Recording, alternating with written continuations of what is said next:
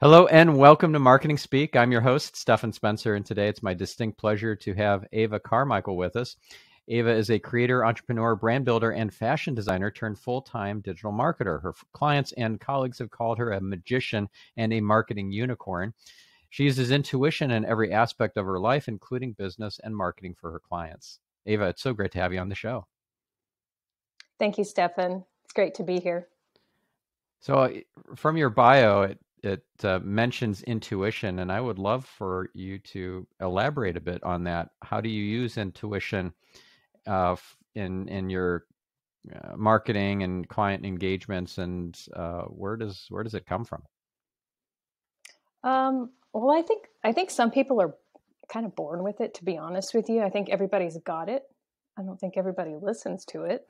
But it is kind of for me, it's a three-prong approach.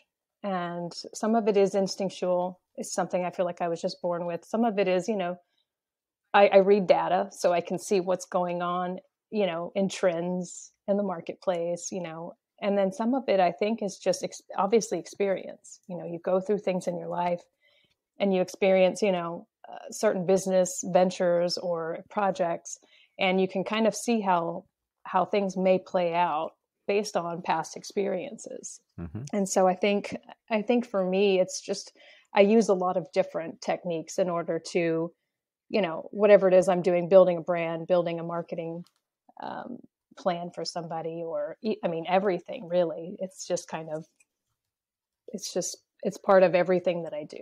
Yeah. Could you give an example of a case where your intuition saved the day, maybe with a major client engagement of some sort?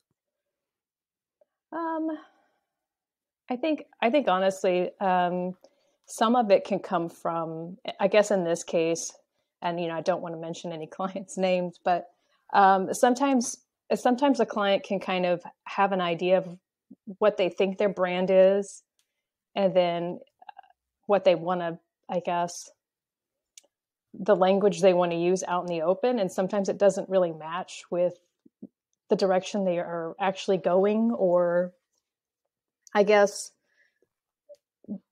where I feel like it would be stronger for them. So I think I've had to step in a lot with some of my clients and say, is this part of your brand message, or is this, which part of this is this? I mean, like when you're talking about somebody who has a personal brand or somebody who has products, sometimes the personal brand of who they are hasn't been developed quite yet.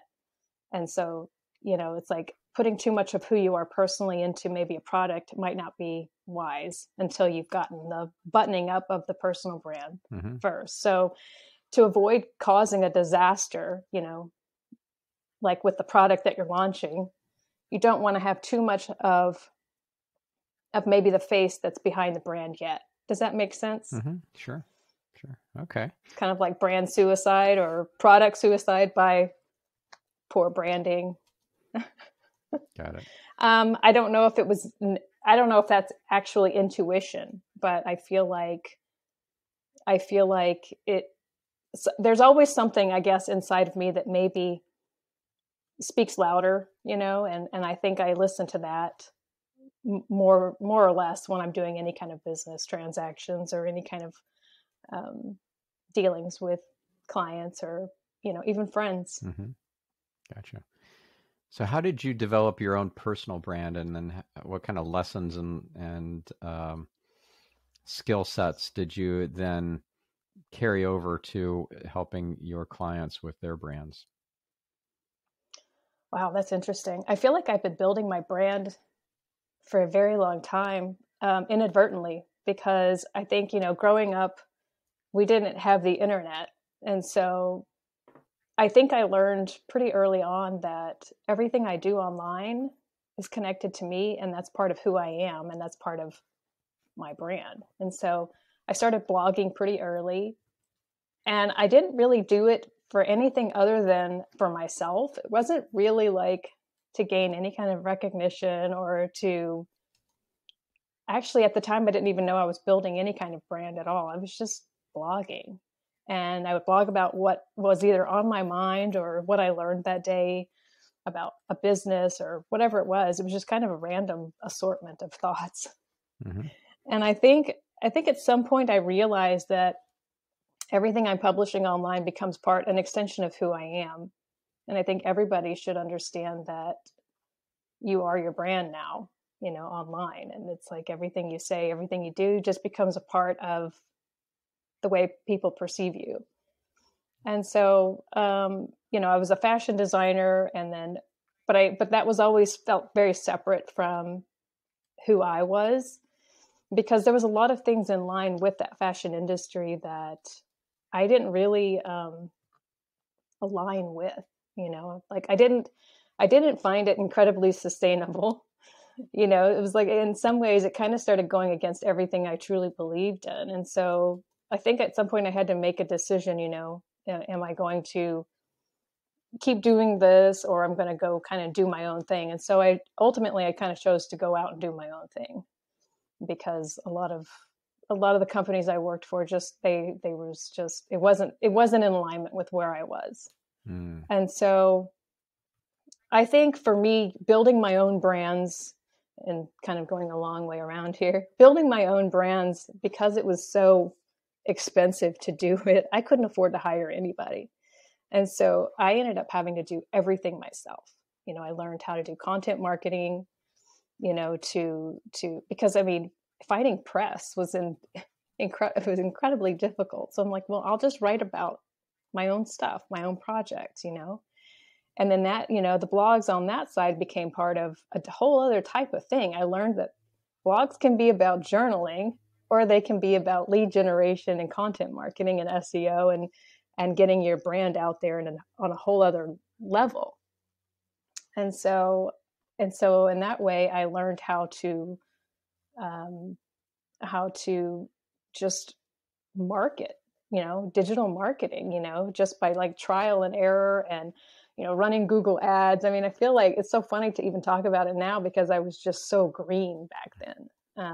But as a result of having to do everything myself, I learned how to do it, Right. And on your website, you equate yourself to being a nerd, a branding and digital marketing nerd. And how did you come up with that as kind of your identity, instead of maybe a geek or wizard or whatever? Like how'd you end up picking nerd? I think the nerd part is I love the word anyways, and it doesn't mean anything derogatory. I feel like it's just like, I kind of nerd out on analytics. I nerd out on the whole right and left brain portion of all of it. It's like, I love to think about how people think. It's like when they land on a page, what makes them buy? I love to understand that. I love to understand what makes people buy something, what makes people connect with a brand. So there's that part of it. And then I love reading analytics, which, if you were to tell me this when I was a child, I would have never believed you, because I was never a numbers person. I was never into data or any of that. And then once I started looking at the dashboards of like Google Analytics and seeing where people were finding this page, or, Google Search Console, what terms they were using to search for, and how they found it. It's like, wow, this is really fascinating. So I nerd out on that kind of stuff. Yeah. So hence nerd. Gotcha. Yeah, I'm cool with being a geek. I'm not as much into being a nerd, which is kind of silly because I am a nerd too, but I don't really put myself out there as being a nerd. Actually, this my other podcast was called The Optimized Geek. I have two shows.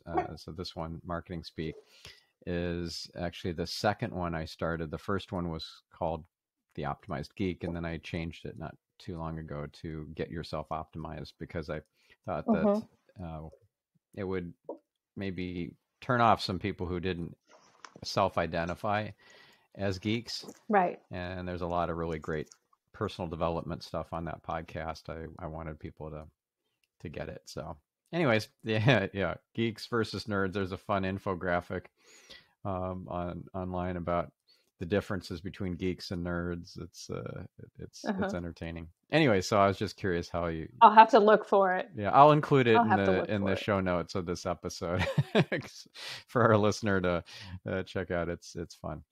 So, how did you incorporate fashion design into your business? Because I'm sure you learned some really ninja things in the process of becoming a fashion designer and doing that work. And I don't know if mood boards or something was something you did in fashion Sure. design, and then you brought over to brand building and digital marketing. Tell us more about this. I know. I mean, you would think at first glance that like, how do they play together? Like, I don't know if they do. I mean, and that's what I've always struggled with myself is, how do these two play together? But honestly, they do, especially whenever you are kind of that entrepreneur mindset anyways, which I am. I've always been that person. Um, so, it's for me, it's like a brand architecture type. It's like you're building something. So whether you're building somebody's brand or you're building somebody's marketing plan, it's you're building something. You're building a product. And so with fashion, I was building a line, I was building a brand, I was building a specific product. And so there's a lot of key points that all intersect together for the middle of that one product or brand that you're building. And that includes things like PR, brand messaging, you know, everything, the visuals that are all associated with one product, one brand, one line, one collection, whatever it may be. It's like you can even take that part of the middle of that out, whatever that is, and you can replace it with anything else. It doesn't even have to be a collection or a product. It's like it's whatever it is. And so in my world, it was fashion, but then I learned that you could take anything and replace that with it. And it's still the same kind of architecture of sorts. And so for me, I love fashion, but it's like there was more to it even than the fashion. I discovered that I might be really good at building a collection, but I'm really good at like marketing and selling it too, like maybe even better. And so when I realized that, I felt like I was really on to something. And then it was a really quick and easy pivot for me because I think I was already ready anyways to, maybe stop working for larger corporations and just do my own thing. And so I think having built brands like that, I learned that, it doesn't have to be in fashion. It can be in anything. Mm-hmm. So I took all those skills, the hard and soft skills, and I just applied it to, pretty much, there's been such a variety of clients that I've worked with, so it's kind of it's all really about finding out who the target audience is and building concepts, language around who that person is. Right. And did you end up attending fashion shows and presenting your fashions at these shows? How did that? I was a denim designer mostly. Not that was the only, but that was my specialty was denim. And so I did attend a lot of denim shows, fashion shows for the companies that I designed for. Sure. Gotcha. That was a fun industry. Yeah. Yeah. How did you get into it? Like, what's your origin story there? Oh, goodness. It feels like it was so far away that it's even hard to understand, but I feel like it's just something that was always part of my life. My grandmother was a seamstress. So like for me, sewing was just like, I thought everybody did that, like I grew up thinking, everybody sews. My grandmother actually raised me. So I think you and I have a similar situation with that. Yeah. My grandmother raised me too for most of my early childhood. Yep. Yeah. My grandmother, my grandpa raised my sister and I. And so, she was of the Depression era. So like, she had a sewing machine in the living room and she would always sew things and she'd sew things for me. And so I just assumed, hey, everybody sews and, everybody sews. So I grew up, putting garments together, sewing, I was always really creative anyways. And, I think at age 12, I came up with my first denim line. It was Wow. wasn't serious, but it was like, it was, and I was kind of obsessed with, fashion and brands as a child. I knew which car brands I loved, and I knew which clothing brands I loved even as a child. So I think it was just, I don't know why, but I think it's just the designer's eye, that just kind of is attracted to certain things like that. Mm-hmm. And so I grew up just thinking everybody sewed. And so I sewed, and I started making clothes for people, kind of like one-offs. And then I started a swimwear line back when the internet was still very, very young. I built my first website in Dreamweaver. All right, I remember that. I remember Right. This is Dreamweaver. back when like Homestead was a thing, and Yeah, everybody had actually, Homestead websites. Homestead was the Yeah. client back in the day. Yep, I helped them with their SEO in Yeah. the very early days. Yeah. Yep. Yeah. So I started, so it was kind of funny when I think about, you talk about the origin story. I was sewing clothes and trying to launch, and then using the internet to sell. So it's like, even back then I was still kind of merging the two together, because I love the internet. I love the possibilities that it, gave everybody. It was just this whole new world that was opening up. And I dove in feet first. So, Mm-hmm. um, so yeah, I think I started designing, I started selling, and then I would go to work for somebody, you know, and it was just, I don't know, it was just something that was always in my life, to be honest with you. Gotcha. And so, how did you incorporate content marketing and other aspects of digital marketing in those early days into the fashion stuff that you were doing? Because I'm sure there's a lot of overlap, right? Where as There definitely yeah. was. I learned how, I was on eBay in 1999. And so eBay taught me SEO, like a little bit of SEO, because I learned that how I listed it in the headline that I used made all the difference in the world of whether or not I was going to even be found on eBay. And so eBay taught me a lot about e-commerce, and marketing online, kind of in a light way. But yeah, I was kind of like Sophia Amoroso before Sophia. I think I was actually on there at the same time she was, the founder of Nasty Gal. All And right. Yep.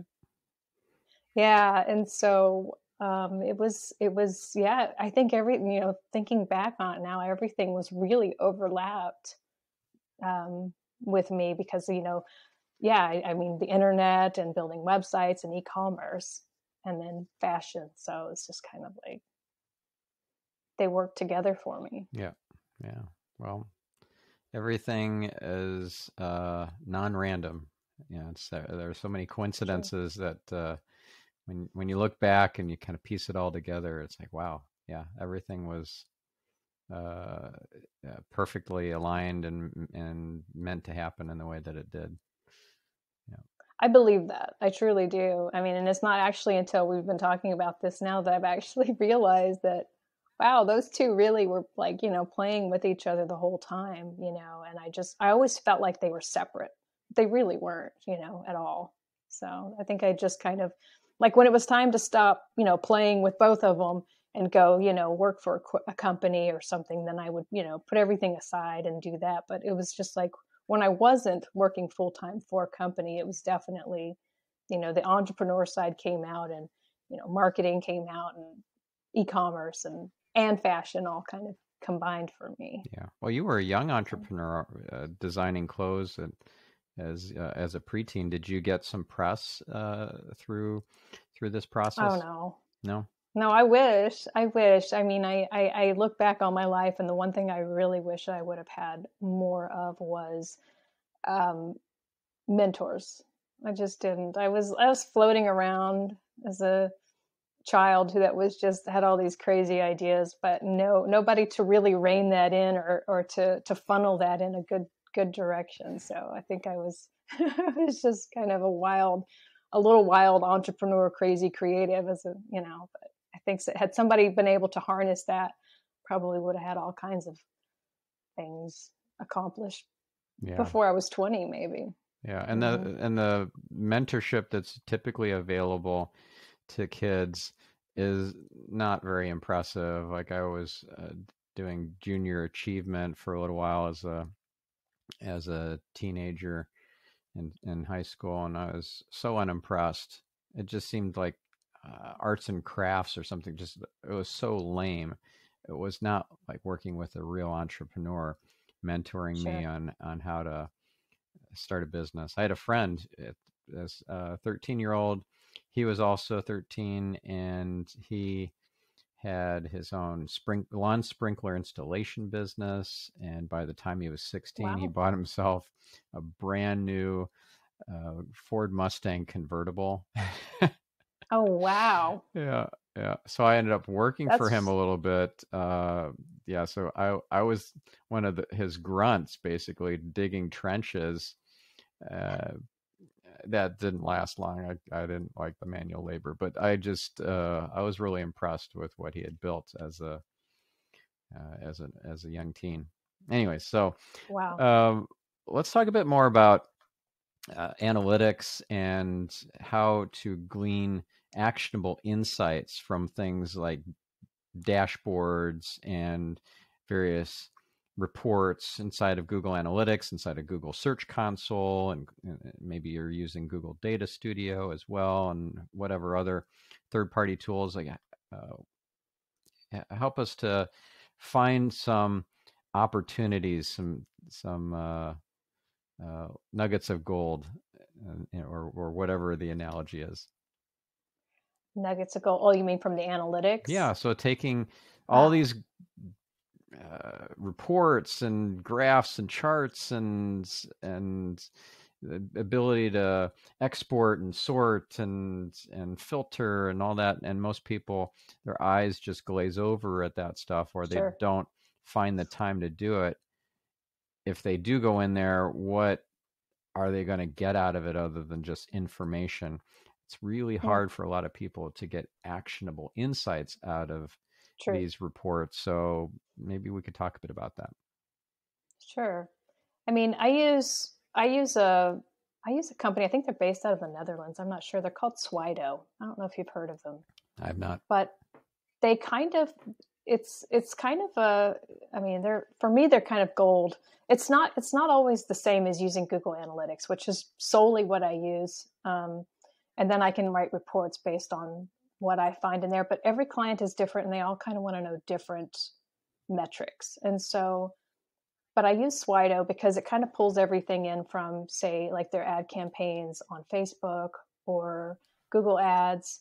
It tells us which social media posts performed the best, and so it kind of gives us it's kind of like an overview of how the month went, and it shows what performed really well, how many followers did you gain this month, how many did you lose. It's really, that one's a really nice tool for kind of the overall scope that I use. But when it comes to Google Analytics, it really depends on the client and what they're measuring. So if it's like a Shopify client account, obviously what they're going to want to know is, are sales higher this month than they were last month? And Shopify does have its own um, insights, but it's not, I don't know if it's quite as detailed as Google Analytics might give me. But I think for me, what I like to pay attention to most is the content that I'm creating actually, is it performing? Is Google paying attention to that content? Is it bringing in more organic? Because for me, like, we can set ads all day long, but I think at the end of the day, what I like to see is, how is their site performing organically? I mean, because this is money that they don't have to spend on Google Ads, because a lot of times I feel like organic outperforms Google Ads, Mm-hmm. especially if people are looking for certain pieces of content. They're not going to click on an ad because they're going to feel like they're going to get fooled into. So I think what I look for the most is, how are we performing organically? Is the content that we're producing working? And you can see that month over month. And Google Search Console can help us a little bit with that. But just the pages, if you expand the pages in Google Analytics, you can kind of see which pages get hit on the most. How long people spend on that page. That tells me a whole lot about, is this the content they're actually looking for? You know, And some do really, really well. And sometimes it's just a bounce out. And I'm thinking, okay, maybe that was just a bot, or didn't answer the question right away, or whatever. It wasn't what people were looking for. But I love it whenever I can see that, people spend some time on a page and maybe they click into another page too while they're at it. And so that to me is, overall, that's a positive metric, whether it's a, e-commerce site or, just content. Sure. Are you familiar with Microsoft Clarity? I should be, but I'm not. Okay. Well, it's until this year, I wasn't familiar with it either. It's free, just like Google Analytics is, and they said that it's going to continue to be free indefinitely, like permanently. And it's user experience analytics. It's different from Google Analytics in that you can see when people are scrolling or not scrolling, if they're doing what's called rage clicking. Like, hey, this thing is supposed to be clickable, and I keep clicking on it and it doesn't do anything. That sort of stuff. Is it a little like Hotjar? Yeah, essentially, it's like Hotjar. Okay. Yeah.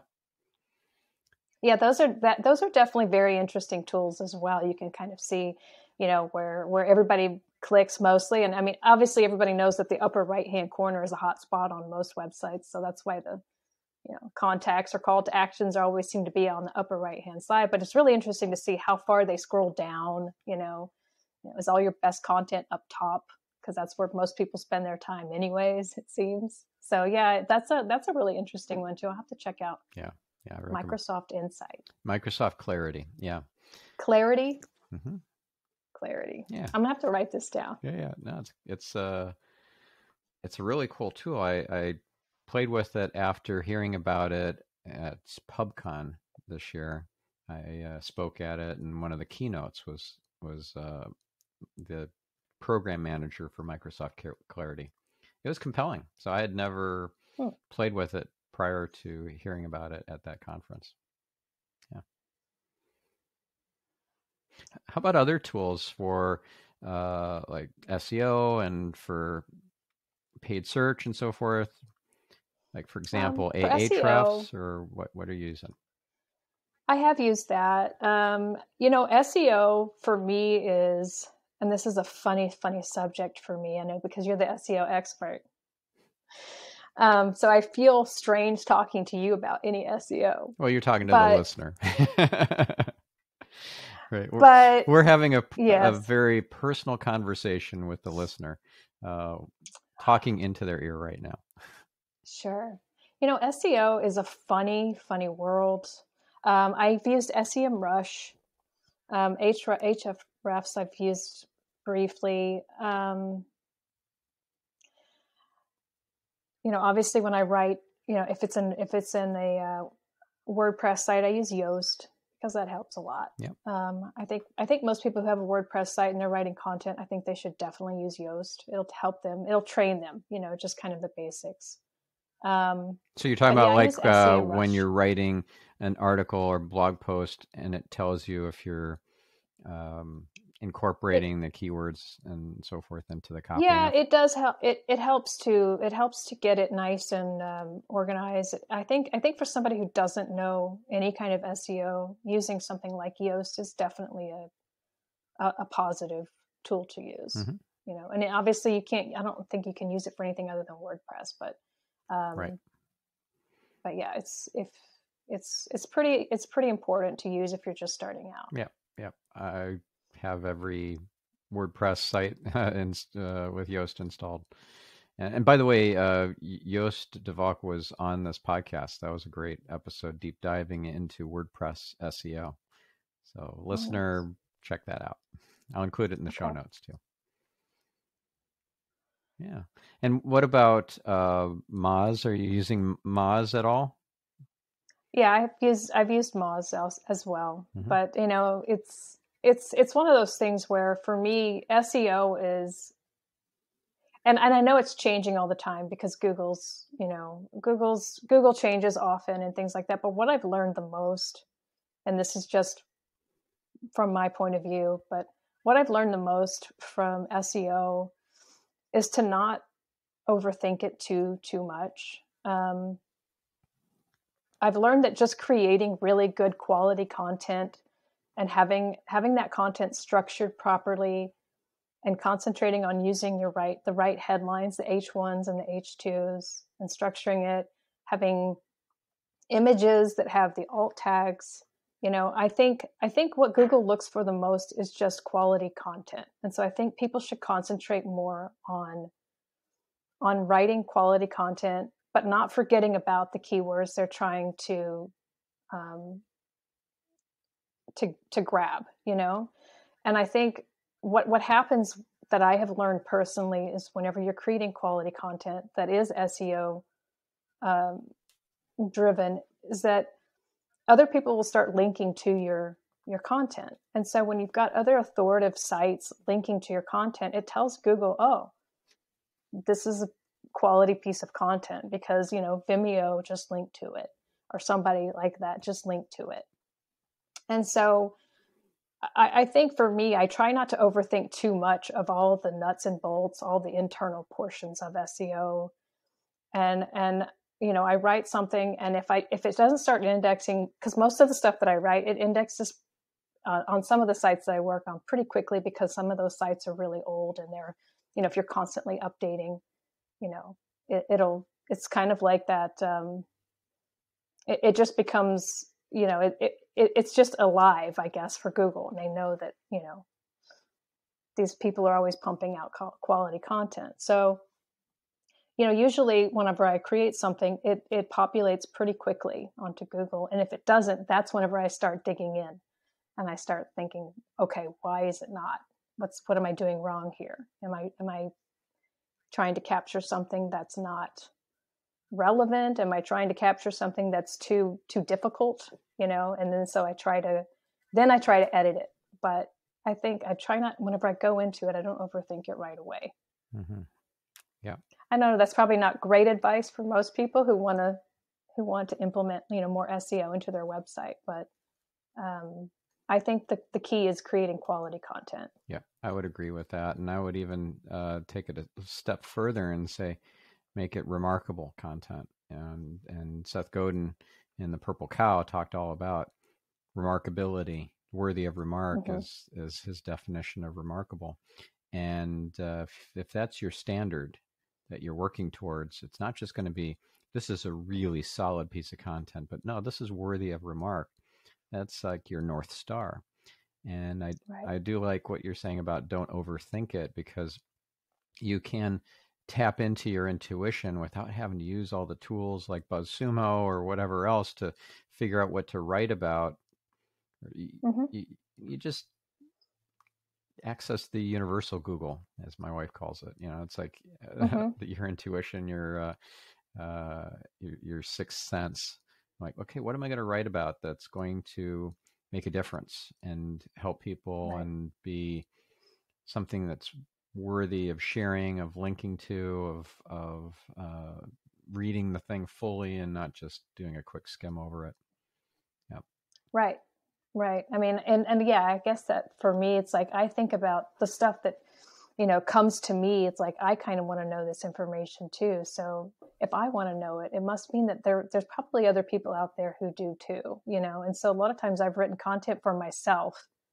And, and it's funny because when I write, sometimes I feel like it's coming from somewhere else. And so it's really interesting. And then whenever I press the publish button, I realize when I read it, it's like, did I write this, or did somebody else write this? But yeah, that's another form of using, your intuition, I guess, and just kind of like being in that flow whenever it's just coming through and coming out. So I think everybody has the ability to do that, Yes. But yes. Everybody. But whenever you feel it, yeah. Everybody has intuition. In fact, everybody is psychic, and most people would argue with you on that one and say that, well, I've never had any paranormal experiences or whatever.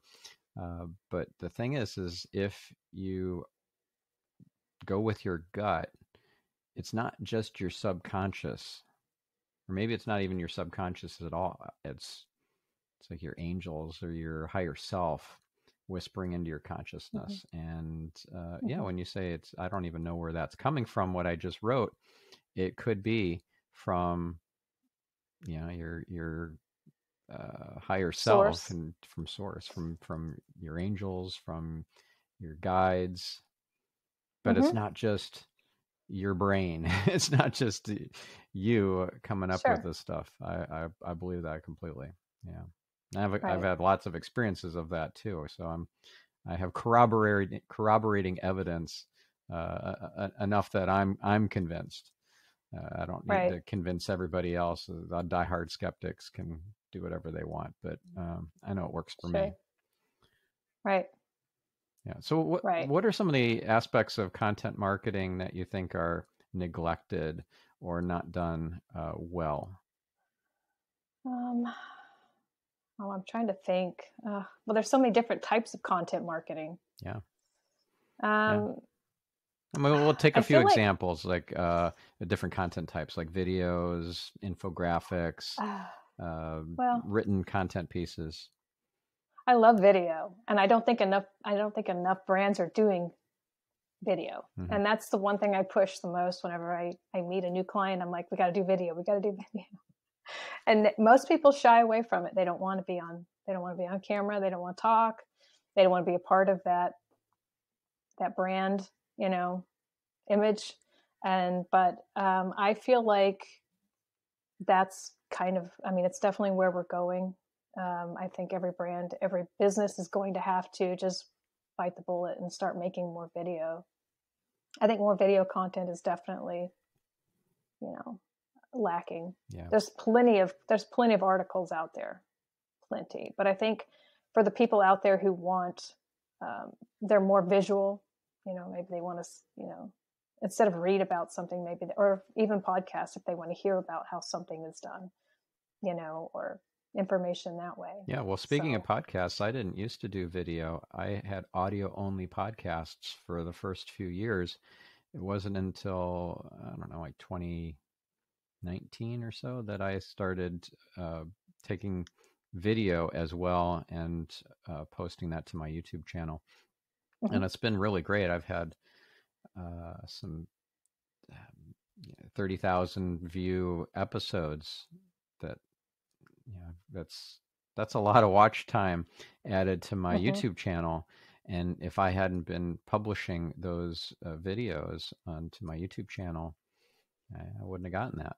So I had, prior to that, uploaded, or my team did this, uploaded some basically audio only episodes to my YouTube channel, but that's not really, that doesn't kind of hit the mark, because it's a still image, or maybe it's a waveform of the audio or something, and it's not really that engaging. It's not like watching a couple of people having a conversation. So if you're right. gonna publish your YouTube, your podcast episodes on YouTube, definitely record the video of you and the guest. Yeah, definitely. I agree with that. Yeah. So what would be an example of a video that you think is fantastic content marketing? I'll first give my example. It comes to mind that I love. It's Casey Neistat, and it's Do Oh, What You Can't. That's, I think, his featured video on his channel homepage. And it's so well produced, and it's such great storytelling. It's so inspiring. And yeah, it's great. Very memorable, very remarkable. he is good. I've actually watched a lot of his videos, and he is very inspiring. Yeah. I haven't watched anything of his in a long time, but I always go to Gary Vaynerchuk. Mm-hmm. The guy is just a monster for He content, is prolific. and I mean that in all the best ways.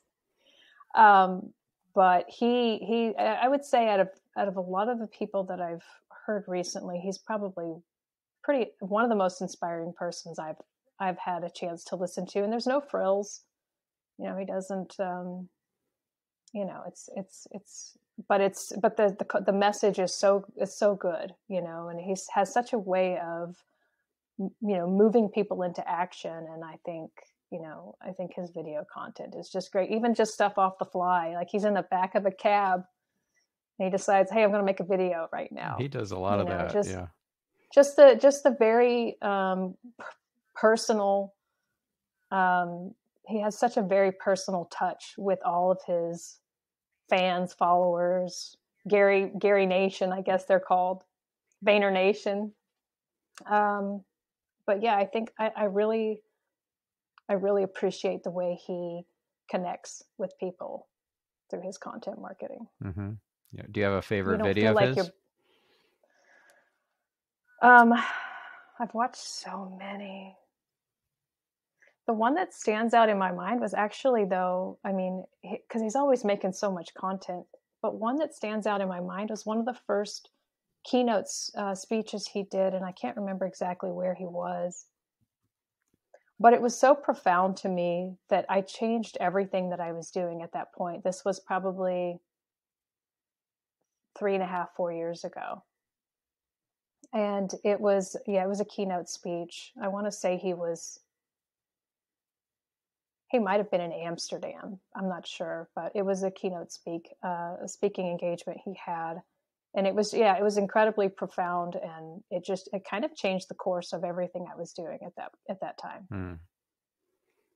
So looking back, how there are no coincidences. We talked just briefly about that. How did that kind of plug in as a puzzle piece into your life at that time, and in hindsight, you're like, wow, that was exactly what I needed, and Source hooked me up, right? Because that's how Source hooked me up, like got me exactly the thing I needed at that moment to leapfrog or jump to the next level. It did. I think I realized at that moment that I think there was a time when he mentioned in the speech that there's going to be some things that you're really good at, and when you find out what those are, you triple down on it, but you're not going to be able to be good at everything. And I think I went my whole life trying to be good at, both the fashion and the marketing. And it's like I had to choose one.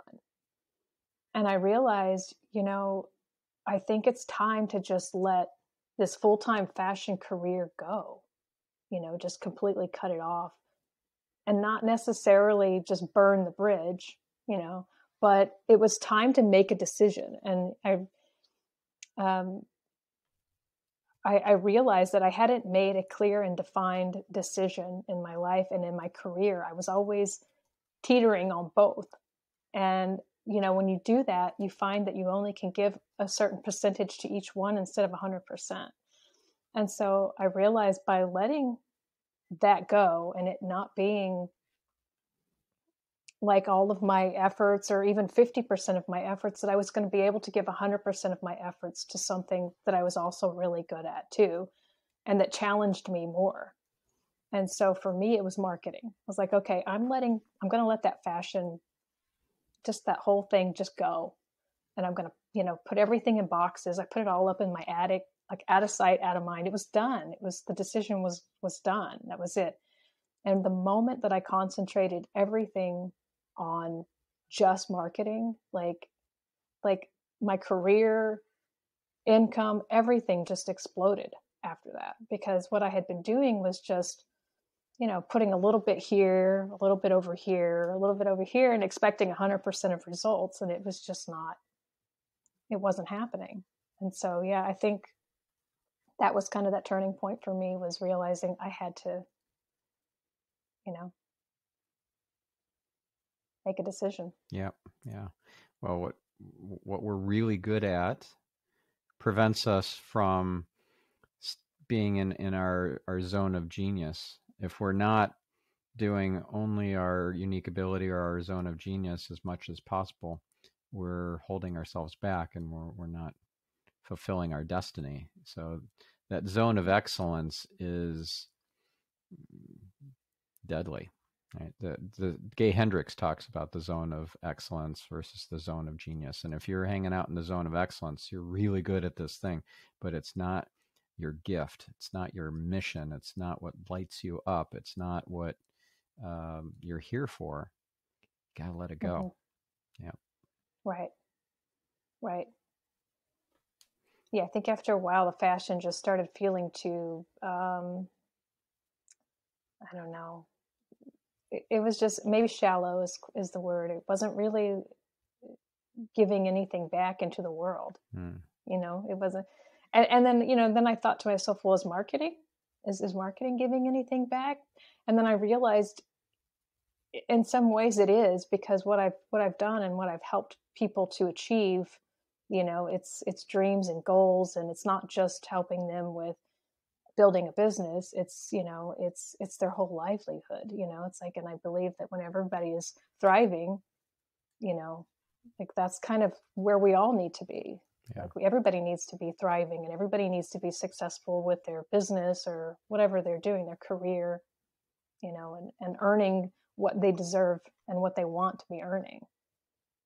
Yeah, I remember Tony Robbins saying that all there is in business is innovation. And I remember Tony Robbins saying that all that exists in business is innovation and marketing. And if you simplify it in that way, like what Tony describes, then marketing is a critical component to making the world a better place, because business is what makes a lot of the things happen in the world. And you, with your marketing genius, are able to assist brands that are making a difference in the world to reach more people and make more of an impact. Yeah, it's true. It's true. And I always wondered, like, how do these two, work together? How does this, how do I bridge this, And I realized the more people I met, most of my clients, we can still email each other, and we have great relationships. So it's been more for me about building relationships than it is just about, business as usual. Yeah. Yeah. And it's pretty wild to think that people in your lives are there for a reason, including your clients, even clients that didn't work out.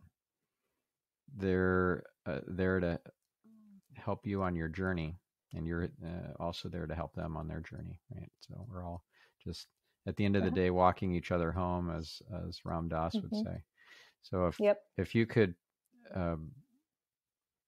think of an example, you don't have to say the name of the client, but is there somebody that comes to mind that's like, wow, that was divinely inspired, or that was an incredible synchronicity that happened in relation to a client, or even just a prospect, something that you were able to achieve or they were able to achieve? You guys needed each other, and it wasn't even just like a client, it was somebody who was assigned to you in this life. Oh yeah, absolutely. There's one that stands out in my mind 100%. She's actually a spiritual coach for coaches. She's amazing. And the way we just kind of came together was just through a mutual friend. And she was kind of struggling with some things with her website. And, I understood where she was at. And it was just like, I think it was 4 or 5 months of working together. And what we were able to do together was just amazing, and I felt like it was very cosmic. Mm-hmm. It didn't feel like anything that was, it felt very meant to happen for me. And I think for her too, even, I felt very connected to her. So it was a very nice experience. That's awesome. Mm-hmm. Yeah. I have one example that comes to mind for me. It wasn't a client, it was a prospect, but you can't make this stuff up. It's just uncanny. He had just heard 45 minutes prior to our sales call. He heard Tucker Max and Dan Sullivan talk about me in a recording, or it was a webinar or something. or maybe it was podcast, but it wasn't about SEO at all. It was about how to write a book. And Tucker Max was talking about if you're going to write a memoir, then you're going to be the only one with your story, so no problem.